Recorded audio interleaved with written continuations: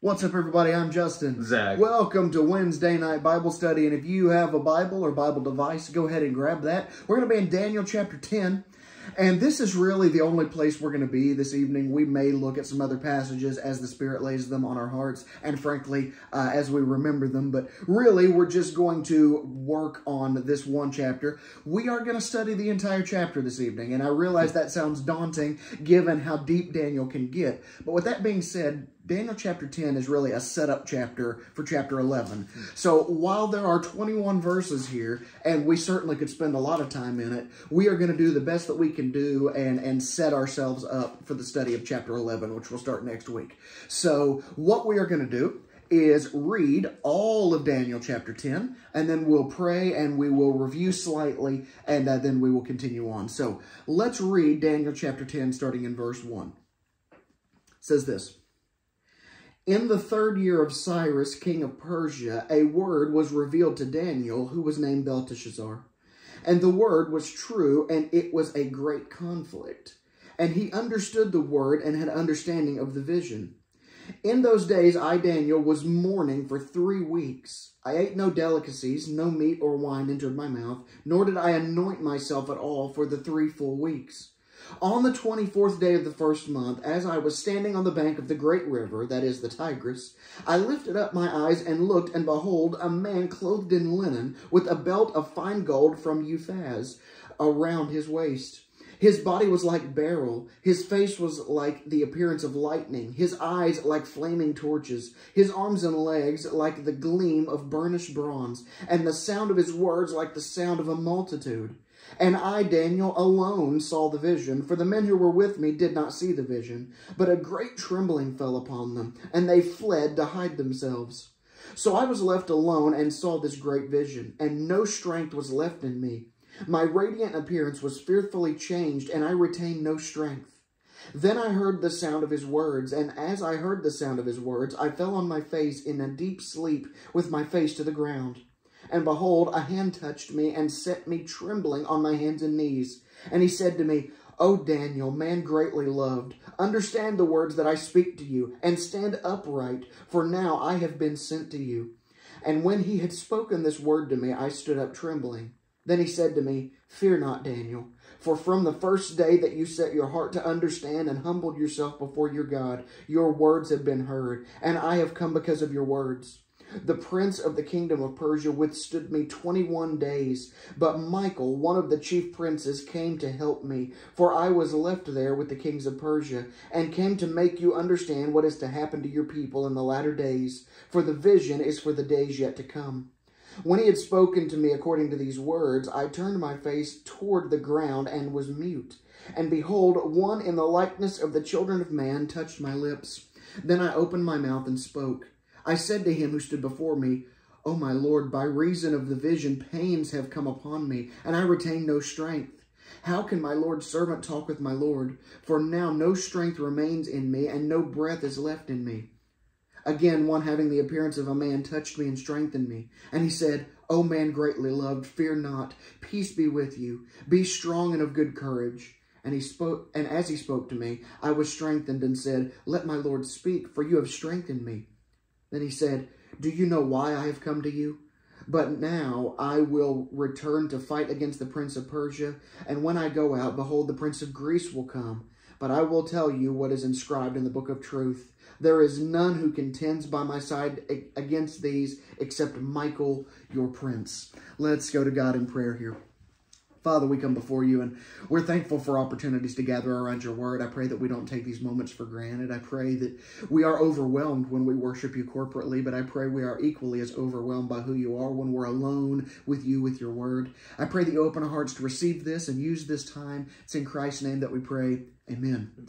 Well, if you're the kind of person that likes closure, I'm deeply sorry for what we're getting ready to get into, because, as with other chapters, Daniel 10 poses more questions than it answers. There are several things that happen here we really don't know about, and the events that are described here aren't actually explained here. They're explained in the next chapter. You must keep this in mind, and this is something that will help you as you continue to study the Scriptures. The chapter and verse numbers that you see in the scriptures, right? Big numbers chapter, little numbers verse, just if you're new to studying scripture. Those were not originally included in the text. Actually, those are fairly modern additions based on how old the Bible is. Those were added in the Middle Ages to be able to help people navigate the scriptures. So originally, this would have just flowed as one work. Okay, so chapter 10 and chapter 11 would have been the same. It wouldn't have been broken up like this. But because it is, we can say that chapter 10 is the setup, chapter 11 is the actual vision. Now, this vision or message, prophecy, whatever you want to say, that happens in chapter 11 is going to concern a time of a testing of faith for Israel. In other words, it's going to concern the time when they go back home and they start back over. There's going to be an incredibly large amount of turmoil that happens there. But we'll save that for next week. Once again, this is just kind of the setup for what's happening here. Daniel is going to get visited by some visitors here, right? He's going to get visited by some visitors. Boy, that was a sentence. He's going to get visited by some unknown visitors, is what I mean. And there are several theories as to who this could be, but ultimately we're not going to give a straight answer because it's very difficult within like Bible scholarship to say with absolute certainty who these people are. And that's one of the things that makes studying the Bible so interesting is there's so many things we just can't explain. And that's perfectly okay because we have what God has revealed to us. And if we figure stuff out because God's revealed more to us, then that's fine. But if we don't, this is what he wanted us to know. So with that being said, let's begin walking through this. We're just going to take it one step at a time. Zach and I ping-ponging back and forth on comments about this. By the way, if you haven't checked out the other Daniel videos up to this point, make sure that you go do that so that you get all of the information up to this point. Daniel has been praying really hard for a long time, and he's begun to get answers to these prayers. Now he's going to be given some more information beyond the prayer that we studied back in chapter 9. So let's jump in here. Daniel 10, we will start here in verse 1. In the 3rd year of Cyrus, king of Persia, a word was revealed to Daniel, who was named Belteshazzar. And the word was true, and it was a great conflict. And he understood the word and had understanding of the vision. So in these introductory remarks, we are now back in the modern context. So within the last couple of visions that Daniel has gotten, he has described getting those visions when other past kings were ruling. Now we're back into the timeline moving forward. So remember, the Babylonians got taken out by the Medes, who made way for the Persians under this guy named Cyrus. Historically, if you want to study this, he's known as Cyrus the Great, and he's the guy that lets the exiled people of Judah go back home. But they're not free. Right, they're still under Persian control, even though they are allowed to go back. At this point, they've been in exile for about 70 years. Okay, and this is apparently the 3rd year after Cyrus has now taken over. Because remember, you get the Babylonian kings taken out and Darius, the Mede, starts ruling. Darius is kind of a band-aid until Cyrus finishes fighting the wars and can get there. So this is now 3 years after Cyrus has gotten there, which perfectly corresponds to another book of the Bible that we need to talk about here.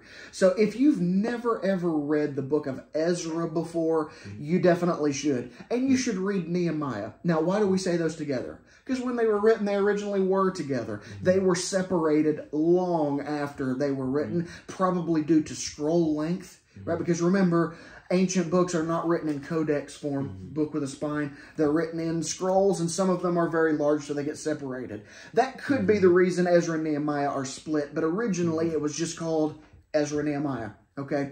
And those books concern the return of the Israelites from exile. So remember, they don't all go back at once. I don't want you to think like Cyrus says the people can return, and there's just another mass exodus of people.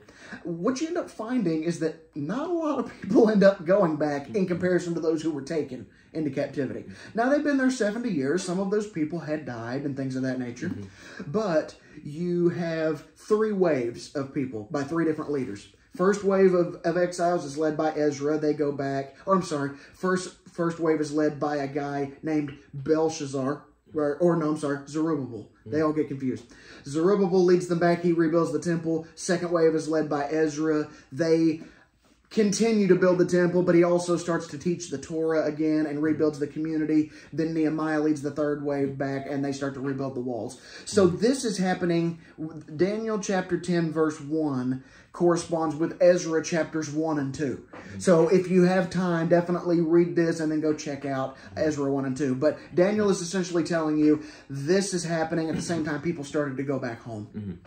Yeah, so kind of getting the scene to where we're at, and especially studying Daniel. And when you study Daniel, it can be a little confusing because of the timeline when everything is happening. But what I love that the Bible does is that it lets us know the setting of the place. And it's taking place during King Cyrus's reign, which is probably 536 BC. When Cyrus is ruling. And so, like before in the prophecy coming, especially if you look back at the beginning visions that were revealed to Daniel, is the Babylons would rule, and then now the Medo-Persians would rule. Now, so you see the Persians taking over. It's in the Persian reign. But King Cyrus allows remnants of the Israelites to return back to kind of build kind of their home life, whether it be the temples, their homes, like Justin said, the city walls. And so they're returning back. And in that, and within this chapter, we're going to see Daniel kind of get almost this final vision of the things that come, especially what is to happen with Israel. So you notice too, it says, and the word was true, and it was a great conflict. What he means is the vision he's getting ready to get is about a great conflict. Okay, so God is not being confusing and conflicting. He's not a God of confusion. What he's saying is the vision I got was about something that was difficult for me to handle, right? It was about a great conflict. Look here, starting in verse 2. In those days, I, Daniel, was mourning for 3 weeks. I ate no delicacies, no meat or wine entered my mouth, nor did I anoint myself at all for 3 full weeks.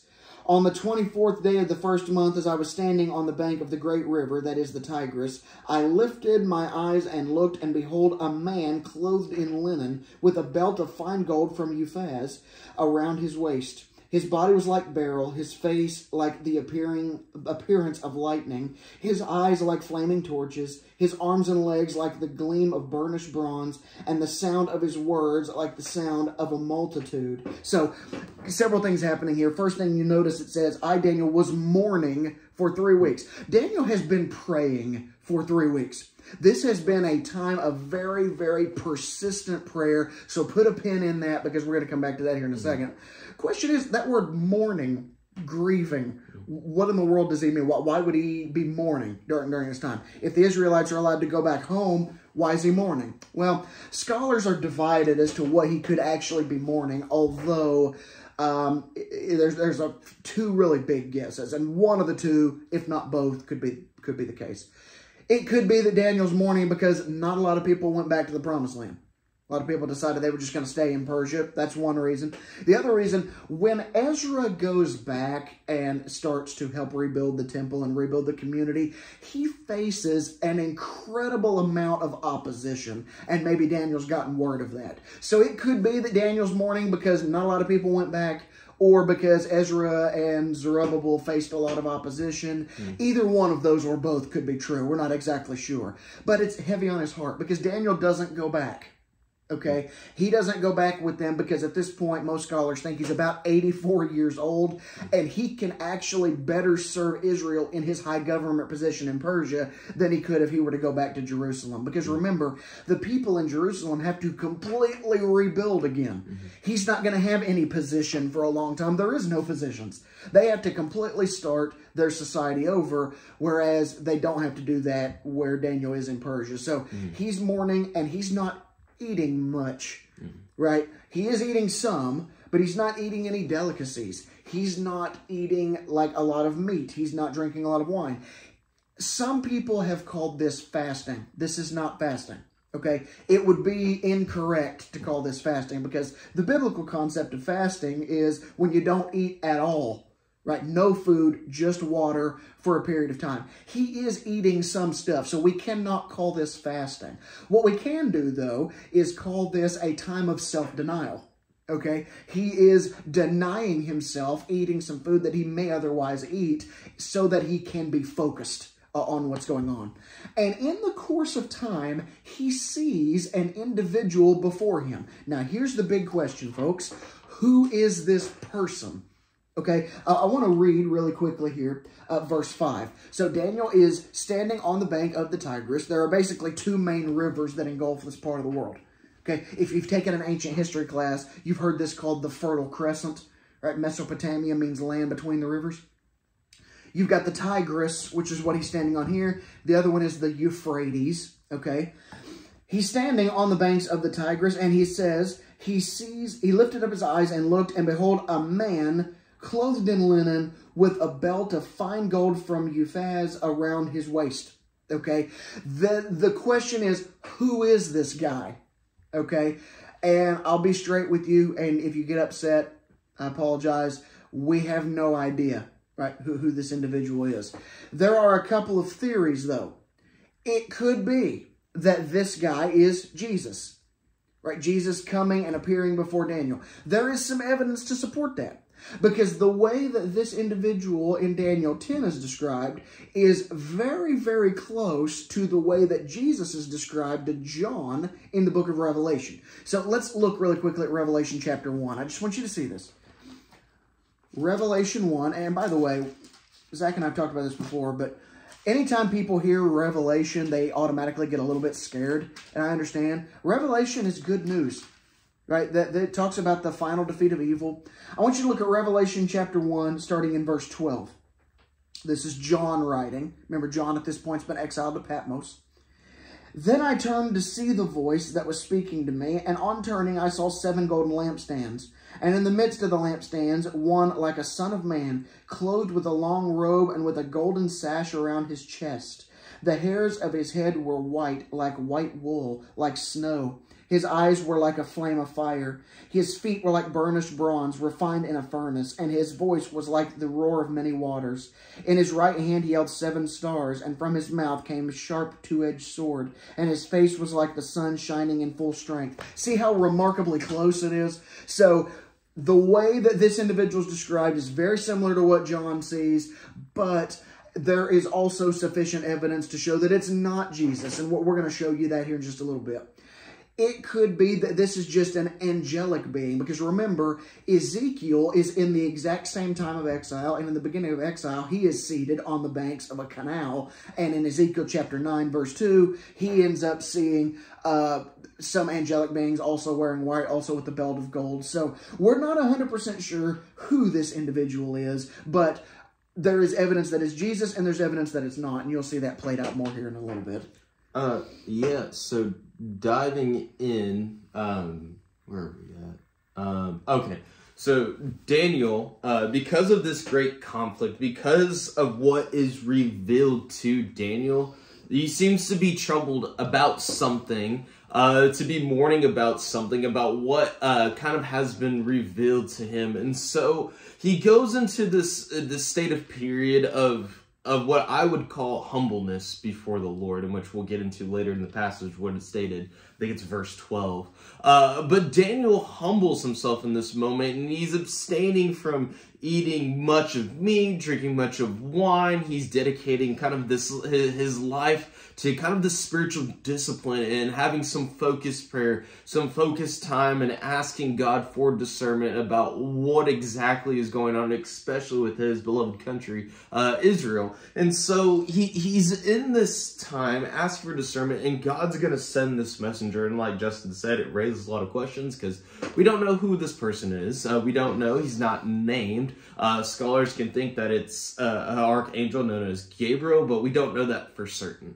And so this messenger that's sent, and his appearance that is sent, it reflects kind of the kingdom of God, and it shows God's glory and how God creates these beings, but it shows God's glory. As you can see, as the light shines on, his eyes are bright, and it's the most beautiful thing. But we get but Daniel gets to see a little bit of glimpse of this heavenly being, and because of that, you will see kind of what happens to Daniel in this moment as this messenger comes to him. Check out verse 7. And I, Daniel, alone saw the vision, For the men who were with me did not see the vision, but a great trembling fell upon them, and they fled to hide themselves. So I was left alone and saw this great vision, and no strength was left in me. My radiant appearance was fearfully changed, and I retained no strength. Then I heard the sound of his words, and as I heard the sound of his words, I fell on my face in a deep sleep with my face to the ground. So Daniel alone is the guy seeing this happen. Apparently, as he stands near that river, he's not by himself. There is a group of individuals standing around him, but only Daniel is the one that sees what's going on. None of these other guys can see it. That's not uncommon. You do see in Scripture elsewhere where people will... one person will experience a spiritual event that other people don't see. Probably the other great example of that would be Acts chapter 9, which is when Saul is on the road to Damascus and Jesus appears before him, and that great light knocks Saul off his horse. Saul, Saul, why do you persecute me? Only Saul can see and hear that. Right? The guys around him see Saul knocked down, but they can't hear the voice. So it is entirely possible for God to only speak this to one person and the other people can see what's going on. So you see that happening here, and you definitely see it happening with Saul later. But these other guys know that something incredible is happening, so they go and they hide. Right? They're scared to death. And honestly, that's a pretty realistic response. I mean, that would be a pretty scary thing to see. But Daniel, even, as holy as he is, can't stand up. He falls to the ground. And that's because even in the presence of God, right, the holiest of men don't measure up to, like, God's standards. Okay? You see this happening, too, in the garden when Jesus is arrested. So one of my all-time favorite passages of the book of John is when the mob comes to arrest Jesus and they say, Jesus says, who are you looking for? We're looking for Jesus of Nazareth. Jesus says, I am he. Right? Literally, he just says, I am. And all the mob gets knocked down on their back. And that's because, like, in the presence of God, right, no one can stand. Right? So Daniel, as righteous as he is, falls down, and he is also terrified as to what's going on. So this is spiritually deep, and only Daniel's experiencing it. But I think there's something that we need to learn there, is that Daniel saw what he saw, and so we can trust the accuracy of this because you're not hearing it from a bunch of different viewpoints. Right? You're only hearing it from this one guy that saw it. Yeah, so Daniel, and kind of this messenger, it coming to Daniel in this time of seeking discernment, seeking spiritual guidance. The other people standing around the river, they experience this too, but they run and they hide and they're scared. And like just said, natural reaction. I probably would have done the same thing too. A lot of times, even if this is an angel, you see where angels come, they say, do not fear or do not be afraid.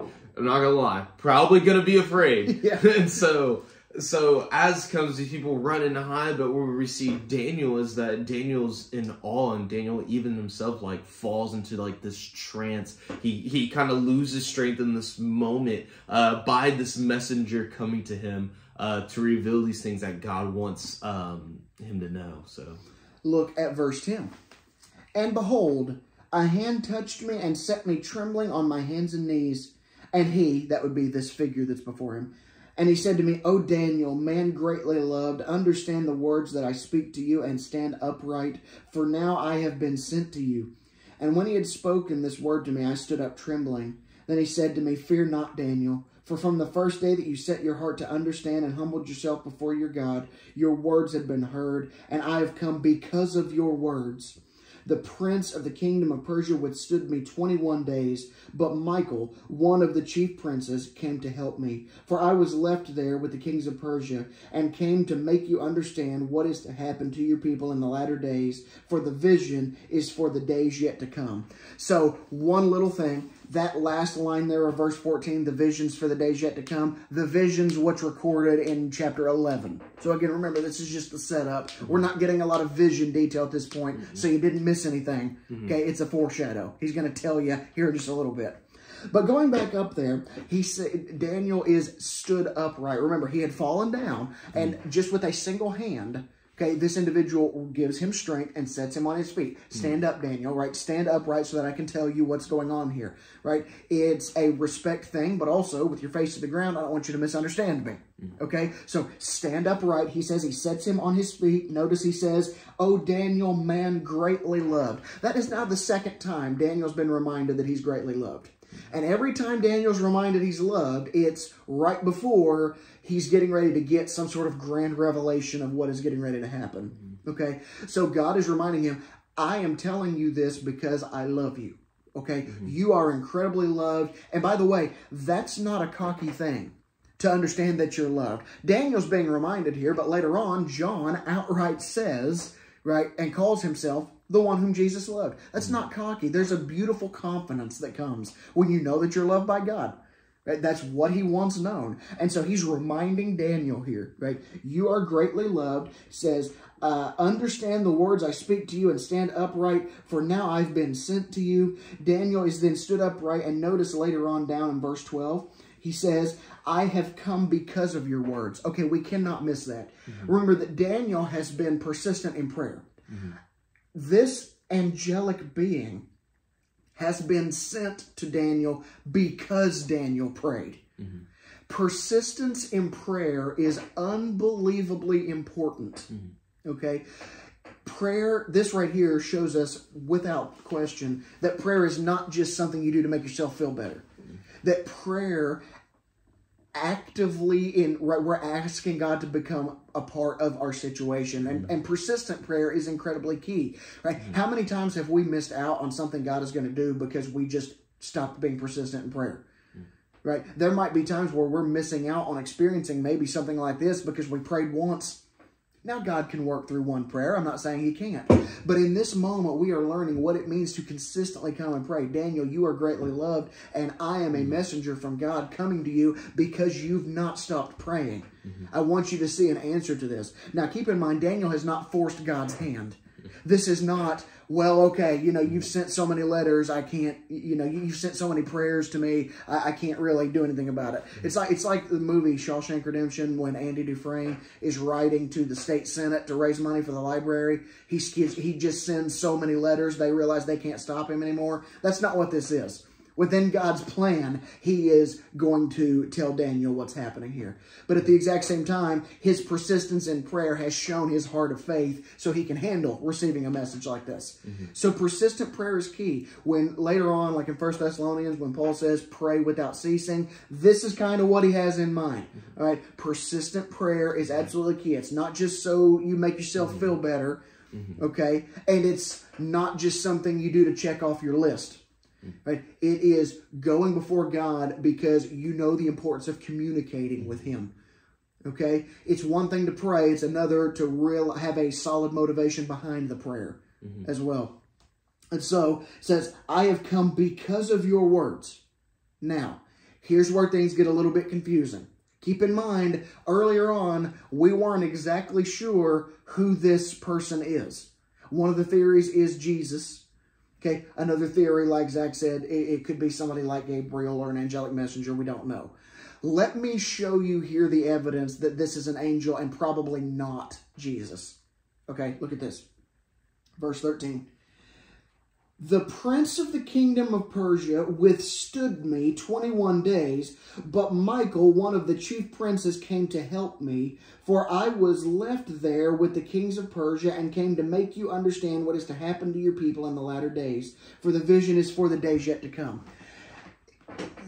What we end up figuring out here is that this prince of Persia is probably some sort of demonic force. Okay, so this idea of prince, okay, carries the notion of like authority. A prince is one in authority. This prince of Persia is clearly an evil force because he has withstood God's angelic messenger and has tried to prevent the word of God from coming to Daniel. So this prince of Persia figure is clearly some sort of evil force. Okay. How do we know then that this person coming to Daniel is not Jesus? Well, because of right here, verse 13. The prince of the kingdom of Persia withstood me 21 days, but Michael, one of the chief princes, came to help me. Okay? if this is Jesus, it's pre-incarnate. What that means is pre-human form of Jesus, okay? I don't know why the pre-human Jesus would need help with something. There are moments, right, in Jesus' earthly ministry where you see the angels coming and ministering to him, like after he's been tempted in the wilderness. But this is pre-human Jesus. I don't know why he would need help with anything, right? Why would Michael, who is the name of an angel, by the way, Michael always comes up when it comes to like the battle of good and evil. You can read Jude, verse 9. I say that because Jude's only one chapter long. You can see where Michael's brought up in the battle between good and evil. It's probably not Jesus because Jesus wouldn't need help, right? Jesus can openly withstand demonic forces. This individual needs help doing so. So that probably tells us it's not Jesus, but it is some sort of messenger sent by God, okay? The other thing, too, it says one of the chief princes, Michael. Now, if you're familiar with angelic names, Zach brought up Gabriel. You hear about Michael, okay? Notice he's called a chief prince.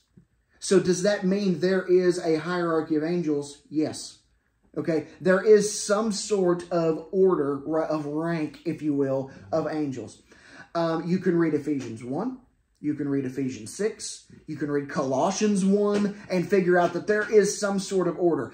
But within that hierarchy of angels, there's a hierarchy of faithful angels and there's a hierarchy of evil angels as well. So the person withstanding the chief faithful angel has been a chief evil angel. Okay, this tells you what you need to know about spiritual warfare as well. This is real stuff. And I get that like people get freaked out about spiritual warfare and things like that. These things are real. There's a spiritual realm and there are forces of good and there are forces of evil. And this gives you a little bit of a clue as to what's going on here. So we don't know who the person is. We do know that he's some sort of chief angelic messenger who is fighting the forces of evil here. Okay, that's kind of where we find ourselves. Yeah. So Daniel, and what we see about Daniel is that he's humble within his prayer. It's not that Daniel's coming to God selfishly wanting to know, but Daniel is humble before the Lord while he's persistent in his prayer. And what I find interesting too is that it's the motivation from God because he does it out of love. For his creation. He does it out of love for his people Israel and for his beloved faithful servant Daniel. That's why God does these very things, because God truly loves Daniel. And because Daniel is humble, because he's persistent in his prayer, God loves him dearly. And so he sends this messenger for clarity to give Daniel a word in this revealed word and vision to him about what exactly is going on. And as that's kind of happening, we see kind of what may be confusing, kind of like verse 13, but the prince of the kingdom of Persia opposed me for 21 days. Why was it 21 days? Who is the prince of Persia? Like just said, it's probably something demonic. It's probably a worker for Satan. Satan means adversary. And so what we learn, especially in this, especially in chapter 10, is that, hey, there's a spiritual battle that's going on that we cannot necessarily see, but we know from scripture that it's happening, because that's what the message they're fighting, that's what Michael's there fighting. And so there's a spiritual battle that is going on, and I think it's important that we know that we shouldn't neglect the spiritual battle that's happening, but we should know that, hey, there is one it's going on, and that there's a battle between good and evil, but yet God is working on our behalf for us, for our good, and sending these messengers, sending these angels to fight battles for us on our behalf, for our good. And so that's something we probably shouldn't neglect, and we should acknowledge, hey, there is a spiritual battle that's happening. There is something these people or these beings that are going on my behalf, fighting for me. So check out verse 15. When he had spoken to me according to these words, I turned my face toward the ground and was mute. And behold, one in the likeness of the children of man touched my lips. Then I opened my mouth and spoke, and I said to him who stood before me, O my Lord, by reason of the vision, pains have come upon me, and I retain no strength. How can my Lord's servant talk with my Lord? For now no strength remains in me, and no breath is left in me. So I want you to know, like Daniel's activity here. He's been very physically active while this is being... He started down, then he was up, now he's down again. Okay? And then what we're going to see is this angelic messenger will pick him back up. So he's, prostrating and standing up, just as these things come about. Really only one thing I want to point out here is right here in verse 16 when it says, O my Lord, by reason of the vision, pains have come upon me. Maybe yours says struggles or something. That Hebrew word, because remember, we're back in the Hebrew language here. Daniel's in 2 languages, Hebrew and Aramaic. We're back in the Hebrew language here. When he brings up, that word struggles, it's actually the word they would use for going into labor, like birth pains and things. So as this is being revealed to Daniel, he is physically struggling with it as well as spiritually struggling with it. This news is so difficult for him to take in. It's almost as if he's feeling labor pains and things like that. So know too that this is very difficult for Daniel to receive as much as it is for the angelic messenger to tell him what's going on. Yeah, like Justin said before, and if you can kind of get a picture of what Daniel is experiencing here, because this is what he wants you to see. He wants you to hear how he's feeling in this moment. It's like he's struggling to grasp for air. He's in shock of kind of what is happening, what he's hearing, what he's about to hear. And so he has no strength in him. He can hardly speak, but what we see and kind of what's going to happen kind of in this kind of last portion is the regaining of his strength to speak. So let's look here, verses 18 through the end here. And again, one having the appearance of a man touched me and strengthened me. And he said, O man greatly loved, fear not, peace be with you, be strong and of good courage. And as he spoke to me, I was strengthened and said, Let my Lord speak, for you have strengthened me. And he said, Do you know why I've come to you? But now I will return to fight against the prince of Persia. And when I go out, behold, the prince of Greece will come. But I will tell you what is inscribed in the book of truth. There is none who contends by my side against these except Michael, your prince. So what you end up having, what you have here is Daniel's feeling a lot of pain, but notice there in verse 18, one having the appearance of a man touched me and strengthened me. That's not God. That's God working through his messenger to simply with the touch reach out and completely give Daniel his strength back with one touch.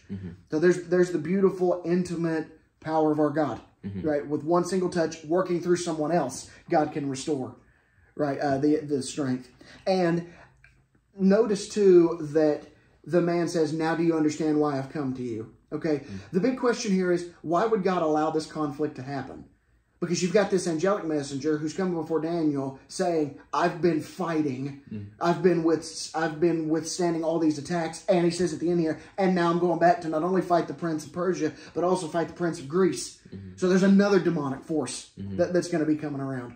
So he says, I'm going out and fighting. The question is, why wouldn't God just do away with the conflict? Right? Because he could very easily. God, with the snap of a finger, could just do away, right, with these demonic attacks and win hands down. Okay? God allows this to happen because he's got a purpose in allowing it to happen. Okay?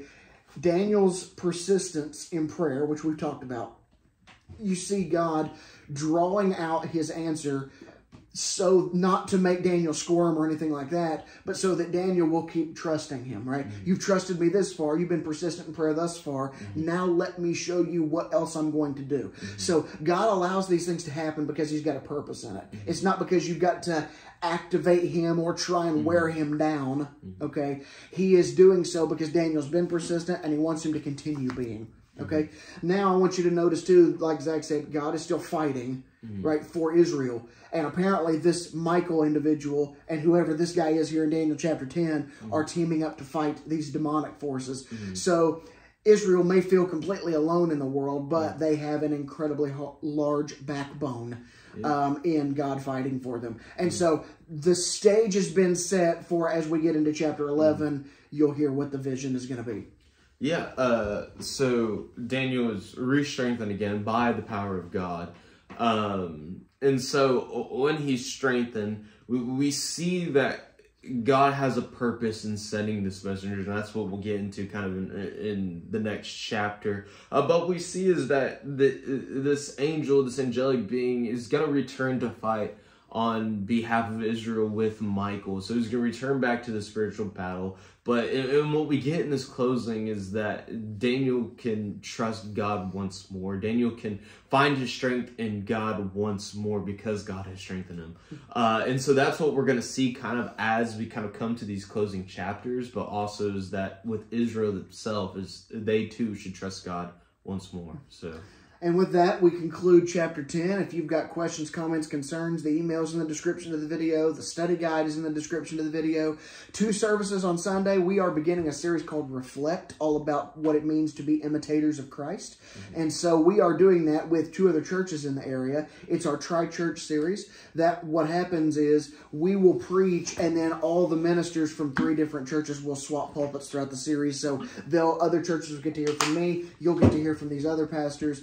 And we're praying that God's going to do some incredible things through that. So one little date to keep on your radar is August 4th, which is the giant Tri-Church Cookout at Tollsboro at 6. And we'll continue reminding you of that as we move forward. I'll have Zach pray us out, and we'll be dismissed and see you next week. Let's pray. God, we thank you for this time we get to have. God, open our minds and our hearts to what we heard from your prophet Daniel. What it means to know that there's a spiritual battle going on, but yet, God, all through it, you're strengthening us and you're calling us to trust you once more. So, God, let us place our trust in you. Let us be strengthened throughout our day and throughout our week. We pray this in your heavenly name. Amen. Amen. Thanks, guys. Have a great week.